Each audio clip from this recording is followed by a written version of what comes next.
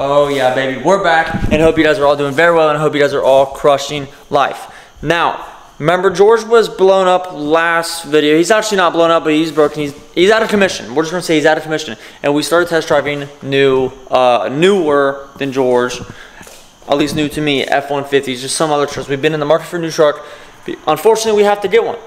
I would love to go get a C7 Corvette. I'd love to go get a Toyota 86 or a Scion BRZ or anything. Just something that I could build on a car. I'd love to go get one, but unfortunately, with having Darla here, a truck is more reliable, and especially with being in Ohio, it is very, very, very much needed with the weather changes, and it's incredibly stupid. But we've needed to get a truck. Now, we did test drive one F-150. And I believe I had that in the last video. Yes, it was a Sterling Gray F-150, same color as Darla. And then I said something later on that we found a different F-150 that we didn't get to go test drive. But I'd like to say that fast forward 1 week to today, we have taken delivery of that F-150.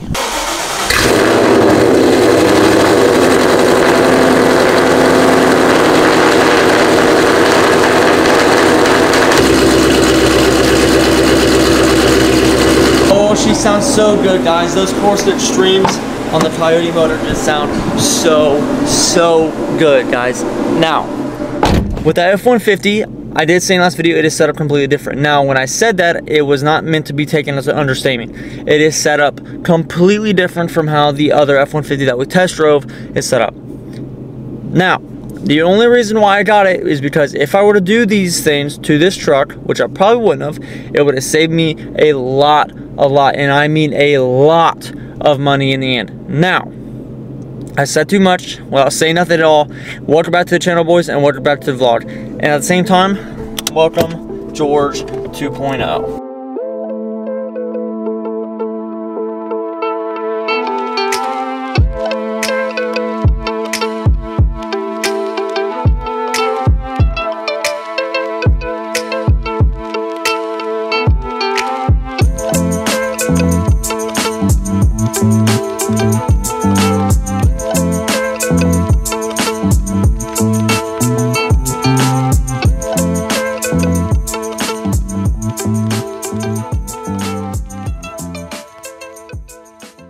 Now you guys can see for yourself that this truck is completely different from what I was expecting to get, going from the bumper, the headlights, the taillights, the wheels, the tires, the lift kit.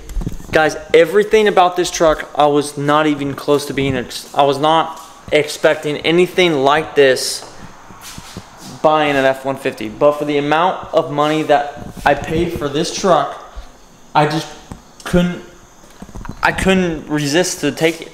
And you guys want to see the best part? Check this out. Guys, it has a full Starlight headliner in already, and it's the same exact one that is inside Darla right now. Which is crazy because no matter what I was going to do a Starlight headliner, and anyways, even though it's just going to be my daily, I was still going to do Starlight headliner. But that is the first thing that I noticed as soon as I saw the truck and went for a test drive. That is the first thing I saw, and I was just completely mind blown. That all being said, guys, the truck does have some minor problems that we can all handle and fix together, and that all comes down to the point of it just being surface rust. Now, it's not too bad, but it's definitely not too great. The whole undercarriage just has a lot of surface rust. While I was there, I checked the entire thing just to make sure that we're good. It's not there's no rusting through. The frame's solid. The frame is completely solid, guys. We have nothing to worry about, but we do need to get a wire wheel and some frame paint, and we are going to brush this entire frame down, get all the surface rust, clean it all up, and make sure this frame looks brand spanking new. Now, I do got one more big problem with this truck, and that all comes down to the tune. Guys, when I tell you this, the tune is non-existent. The tune on this truck is non-existent for the things that have been done. They have done a cold air intake on this truck. You don't need a tune, but it does help a little bit. They've done a full exhaust.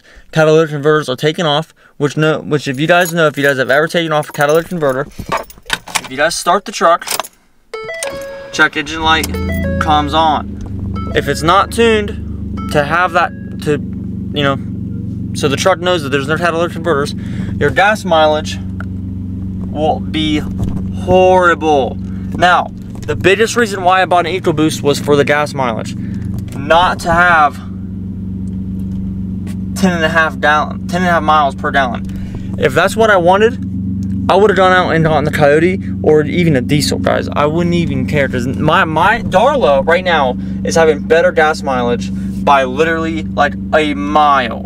Now, once we get the tune and clean up the surface rust, this truck will be almost spot on and completely perfect in my opinion. The exhaust is really not that bad, guys. Even though it is a 3.5 liter EcoBoost V6 motor, it's straight piped all the way out to a MBRP rotary style muffler, I believe. I don't really know the complete exhaust setup. That's just what I've took in from the dealer, but it doesn't sound too bad.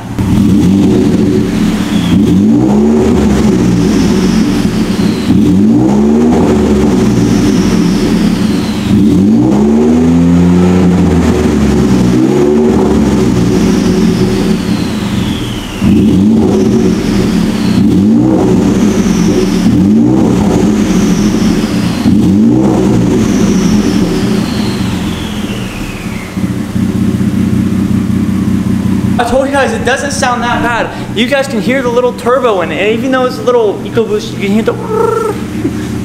I can't whistle, so I'm trying to mock the turbo noises, but it doesn't sound that bad, guys. Honestly, for a straight piped V6 EcoBoost f-150, that might be the best sounding exhaust I think I've ever heard being straight piped. Those few couple baby revs that we've done, you can smell how rich this exhaust and this whole truck is running, just because of the fact there is absolutely no tune on it. So first things first, gotta get the tune fixed, and we definitely need to cover and clean up all this surface rust. Now you guys know it ain't my car unless it collects moisture in the headlight. Darla collected moisture in the headlight for so long, we finally got it fixed after almost over a year of owning these headlights. And now we're stuck with the same problem. So therefore, I'm just accepting that this is my curse. Every vehicle I have from now on is always going to be collecting moisture. Seeing both of these cars sit right beside each other just makes me, it just looks so cool. It just looks so cool. But the thing that does kind of throw it off a little bit are definitely the headlights on the F-150, just because they're completely chrome compared to Darla being all blacked out in the front. So that might actually need to change. I don't really know yet, but gosh, guys, just look at them two together. We might even need a cow hood. That would be even sick. Can you guys imagine a cow hood on the F-150? Oh my gosh, that would be so sick. Another thing that I'm really scared of, and as you guys know that I'm really scared of it, is the rubbing. Like, I never drove Dylan's truck because I was so scared of the rub, because this stuff, it's not cheap. But I'm glad I'm on an F-150 learning how to do it, because they're a lot more cheaper than like the bigger diesels and like all their steel bodies. This is a lot cheaper, and it already has a steel bumper, so we should be good to learn. And this, I've already learned that this George 2.0 rubs like a complete bit.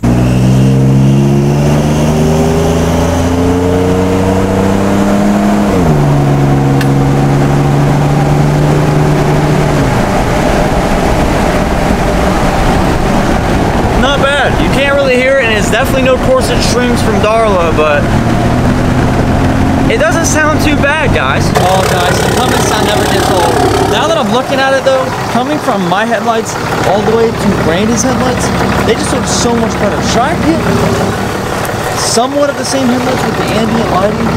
Guys, that might be the move. It looks so much better. I think those are the exact headlights that we might try to find. Now, I'm a car guy by all means, guys. I am not a truck guy at all. I know absolutely not a single thing about trucks. But I do have to say that the Cummins is the most rowdiest sounding truck ever. That was a beautiful, beautiful C5 Corvette, guys. I can't even lie. I feel like a little kid here. I've never noticed how fun it is. This thing is dumb.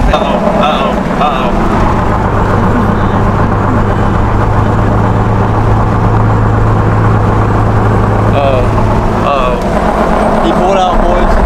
He pulled out. hope it ain't after me.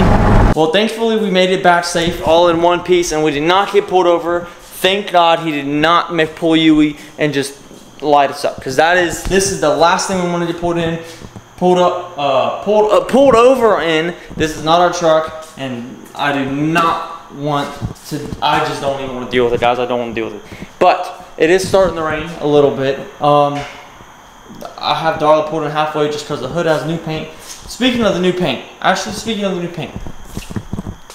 from the hood, and some, man, I don't know how to say that. I don't want to feel like I'm hating. I'm not hating, but in lower light, you can definitely tell right here.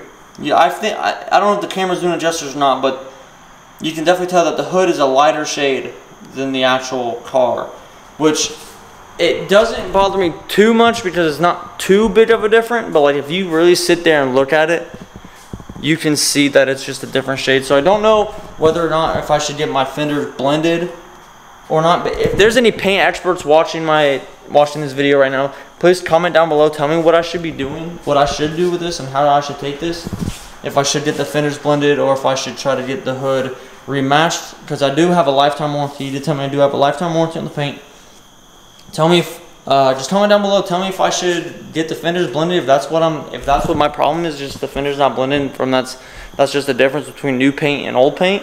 So just comment down below, please. Let me know what I should do and help me out in this situation, because I'm honestly kind of lost. When it comes to paint, I am not your guy.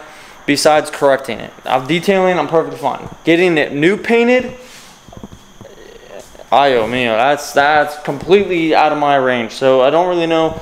But on Darla, we do have some brand new things coming within the next week. So fingers crossed they all get here in time, and all in one piece. So hopefully within the next week or so, we do have a couple videos coming out with Darla. But this week is going to be very exciting. I think back to the first George, back to our Chrome Ranger. I think we might have something very interesting coming this weekend for George.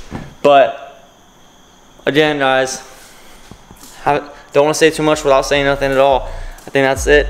I hope you guys enjoyed this video just as much as I enjoyed making it. And remember, guys, don't ever hold back.